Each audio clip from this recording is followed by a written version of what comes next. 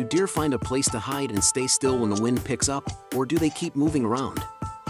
The Penn State study found that deer were most active when it was calm and least active when it was windy at night. When the wind gets really strong, deer often move to a place with less wind.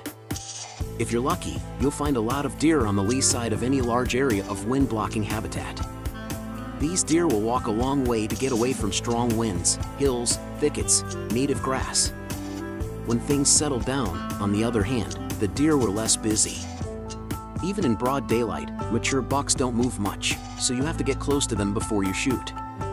Some hunters have seen that bucks like to sleep in different places depending on which way the wind is blowing.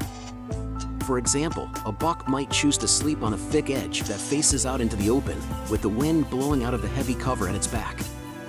Most of the time, this kind of deer goes to bed by walking into the wind and smelling its bed. So, they can use their nose to block the upwind while keeping an eye on the downwind and crosswind with their eyes. Their ears can always hear sounds, and when a branch breaks, their eyes focus on any direction the sound could have come from. After that, it will go back and look at its own tracks. You might want to think about this. If an animal can do that, it shows that it is pretty smart. They don't have to worry about the smells of the earth and the wind competing with each other. They only have to worry about one scent line from a predator to be safe.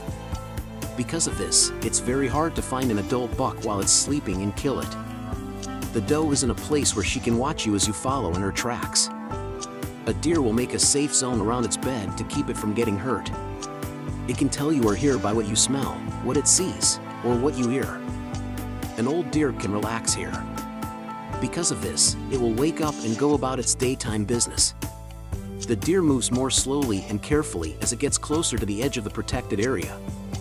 Even if they aren't walking directly into the wind, deer will usually use it to their advantage when they are on their feet. If they don't know where they are, they fly in a circle downwind, and if the wind is going against them, they wait until nightfall to move. As was already said, they use it when they are in bed and when they are going from one place to another. The only time they don't use their sense of smell is when they are out in the open. It is possible to hunt deer in the wind, and it is also possible to make hunting observations. In fact, a steady wind can make it easier to predict where deer will move in the woods. When hunting whitetails in the wind, your scent will always be blown in the same direction. This makes it easier to find big bucks that may be roaming the downwind edge of thick bedding cover. When hunting deer in the wind, it's a good idea to set up your tree stands so that there are obstacles downwind. Any of a number of things, like a big tree that fell over, a pile of brush, or a steep creek bank, should be enough to stop deer from using this path. If they move downwind from here, your scent will be so weak that they won't be able to smell it. If you can find a good tree upwind of here, deer won't bother you unless they have to.